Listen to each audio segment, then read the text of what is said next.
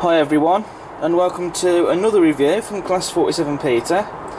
And today we're here to have a look at another new addition to the layout. And today we're having a look at a model made by Dapol, as you can see on the box. And today we're going to be having a look at the North British Class 22 Baby Warship. This model I bought from Worley along with the Class 57 you saw in the last review, along with the China clay wagon and the GWR shunters truck, which you saw in the video showing you how I make my tarpaulins for covered wagon loads. I bought this model from Dapol's stand and they were selling these for £100, and so I just had to go for one. And I've had my eye on one of these for quite a while now. This particular one is in BR green livery with a small yellow warning panel, and this is the one that has the split head code boxes, as you can see on the box there, on the drawing of the model there on the front. Originally I was going to get one with the head code discs, but then when I saw the ones with the split head code boxes, I just had to have one of these, because I do love diesels with split head code boxes. I'm quite a sucker for them, so it had to be one with the split head code boxes. But anyway, let's get this model open and see what it's like. This particular one I have was actually the last one they had on the stand, actually, so I was very lucky to get this one.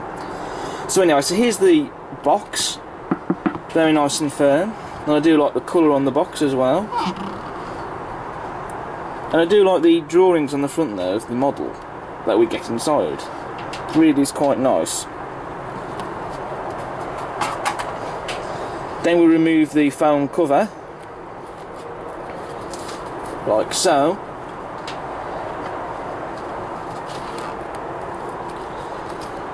And there we have the model in all its glory. So we have some detail packs inside here, which are placed on either end here, as you can see, on the tray. So we'll come on to these first before we move on to the model itself. So we get two little plastic cases with detail parts in them. And so in these we have these bits of detail, which I believe you stick on the roof. Some dummy chain link couplings, a couple of jumper cables, as well as some air and vacuum pipes. Then in the other case of the detail parts, we have the side valances to stick on the sides of the loco, which will be fun to do. Then we have the train reporting numbers to stick in the head code boxes, and these are stickers, so you can just simply stick them on the front of them. Okay, so with all those detail parts now looked at, we can now continue on with the unboxing. So we'll remove the foam case, check to see if there's anything else inside the box, which there isn't. And we'll just simply push out the plastic tray from the foam insert here, and we can put the box to one side, because we don't need that now, well, not for this video anyway.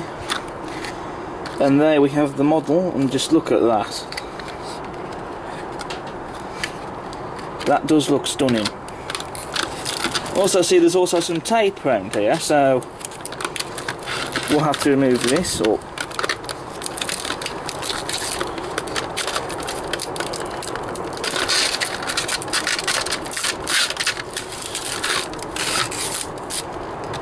So now we can have a look at the instruction manuals.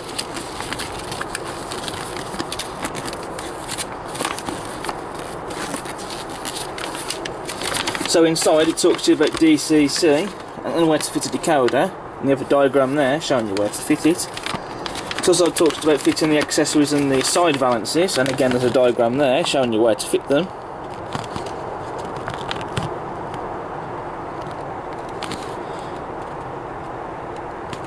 And it's basically to do with the direction of the loco. And they are numbered on each side, and it shows you which parts go on which side basically.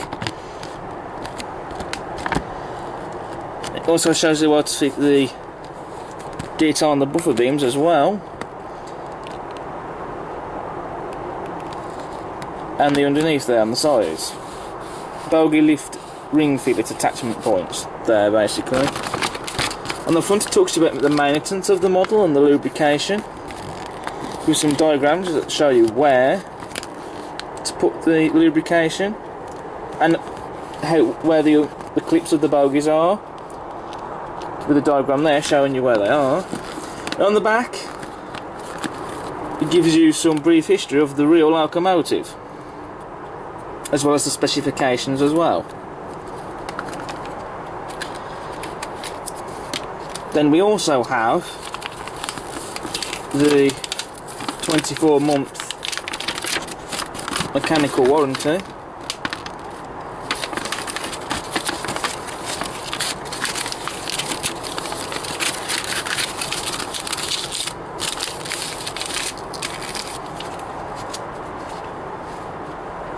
As well as the DCC guide to this model.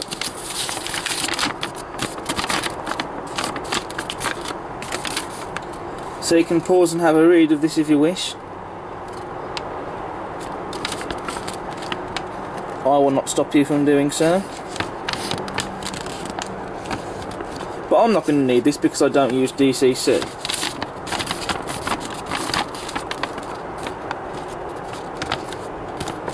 So I'm not going to really need it, to be honest.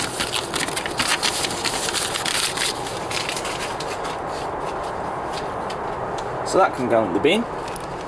Okay, so now we can finish off the unboxing. And it is starting to lightly rain now. So you can hear that pattering on the shed roof, that's the rain. So just undo the clip of the box. And we'll lift the model out. Move these bits of cellophane on both ends of the loco.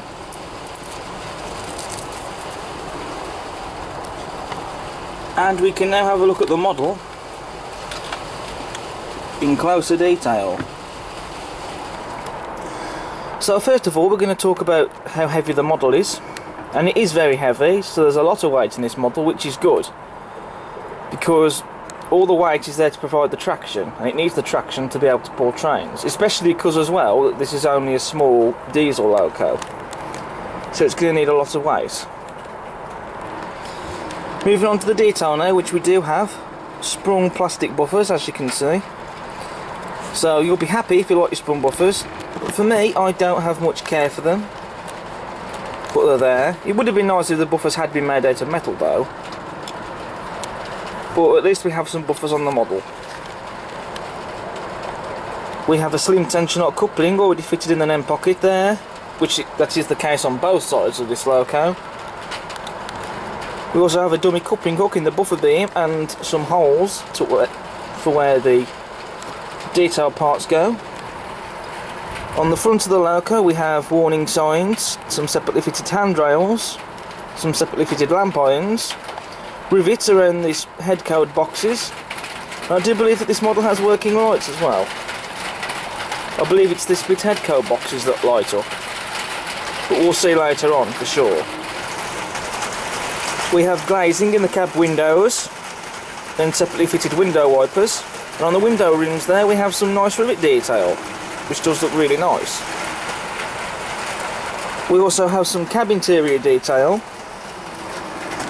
and it does look to be painted. It is hard to see, but there is some painted detail inside there.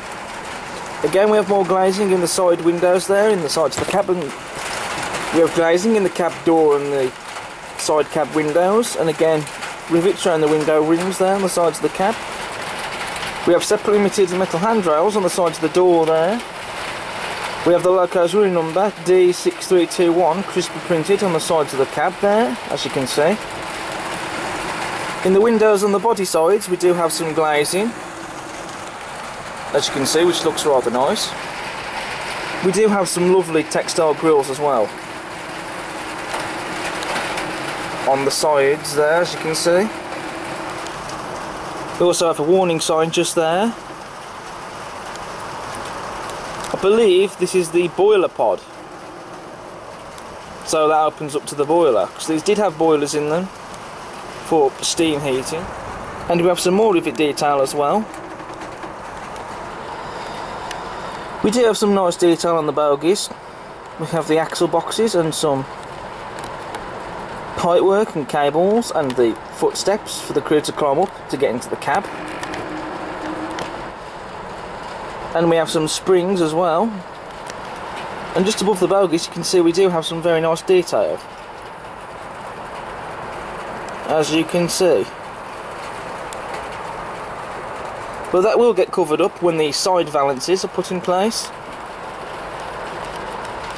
I mean, the detail there is a little bit basic.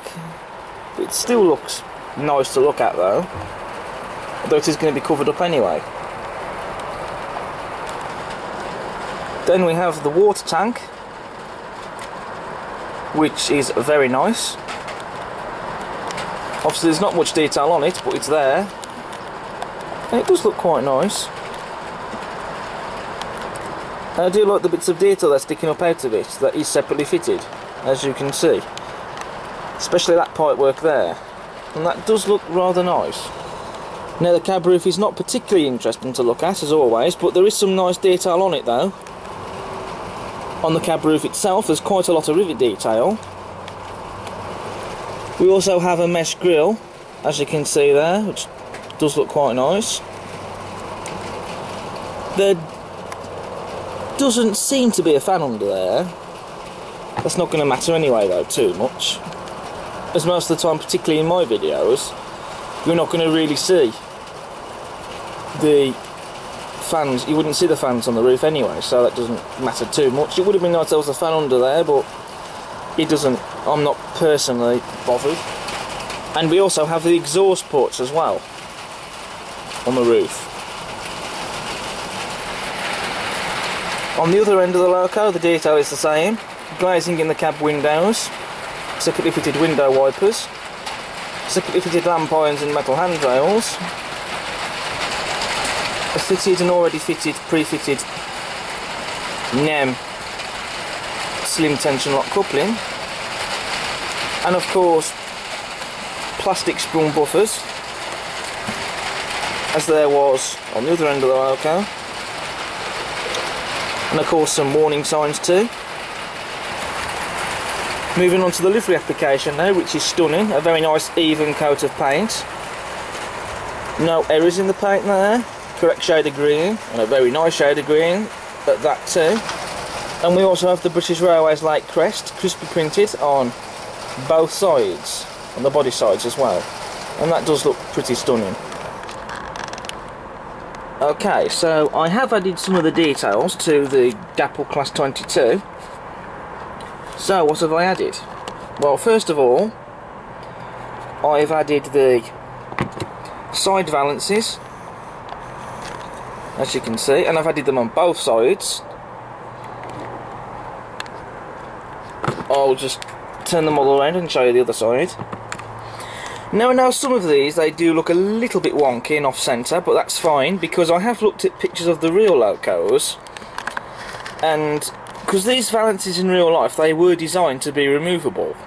And I have seen some pictures where one of these has been removed, but the rest of them are still in place. And I have looked at some photos of the real Class 22s, and you can see that the side valances aren't all exactly perfectly straight. You do get some that are wonky. And you know, these as well on the model are also designed to be removable as well. So that's actually quite a nice little feature. And also, if you think about it, it does add some realism as well. Especially given that some of them in places are slightly wonky and others aren't. But it's like that on the real locomotives. Because, like I say, they're designed to be removable. So you would get some that are wonky anyway. Also, I've added the buffer beam detail on this end that I've chosen to have as the front of the loco, as you can see. And I've also added some of the train reporting numbers. Now, you can just about see them, but they are hard to see. But basically the train reporting numbers I've gone for is 2C33 on this end, and on the other end I've chosen 6B24. Now you can't see them very well at the moment. You can just about see them, but it is hard to see them. But you know, I'm pretty sure that because I do believe that the split head coat boxes light up, so they should be visible much more clearly then. Moving on to the run performance now for Class 22, and as you can see, she runs smoothly straight out the box. There's no motors burning out, stuttering movement, or anything of the sort. She runs exactly as she should straight from the box.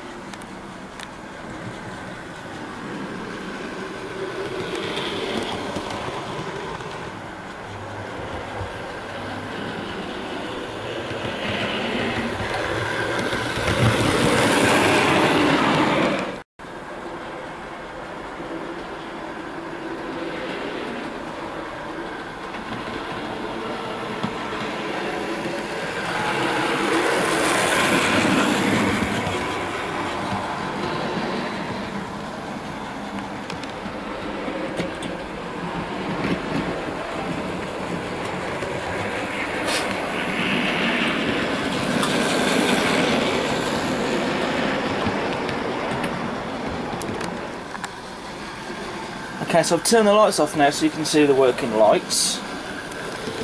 So the split head coat boxes do light up, as well as the interior. And also one of those little lights at the front also lights up. However, it's only the lights at the one end of the split head coat boxes. You can see the numbers now on the front. Well, I can, not sure if it shows on camera. But the lighting in the other interior doesn't light up. In the other end of the cab, I should say. One of the lights on the other end does light up, but the lights on the split head coat box on the other end don't light up. So that is a little bit of a shame that it's only in the one end. I'd like to have seen interior lighting on the other end, or maybe at least even the split head coat box on the other end lights up.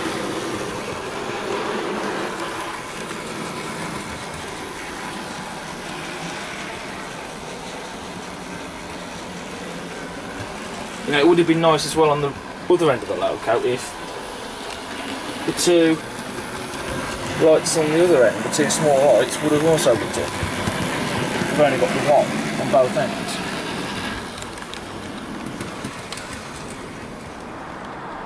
Moving on to the loaded test run now, in which the Class 22 is pulling the milk tankers.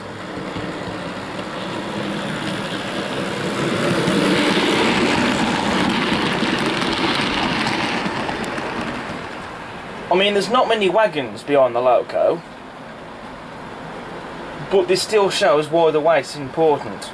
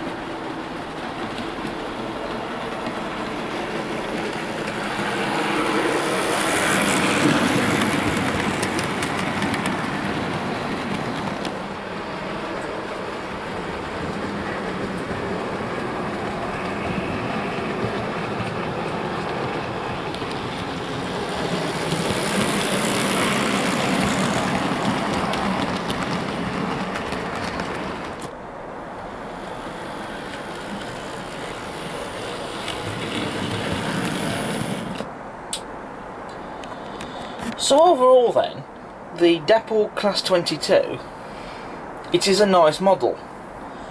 I mean, we'll overgloss the fact that the interior lighting and the lighting in the split head code boxes is only in this end of the cab rather than in both of them.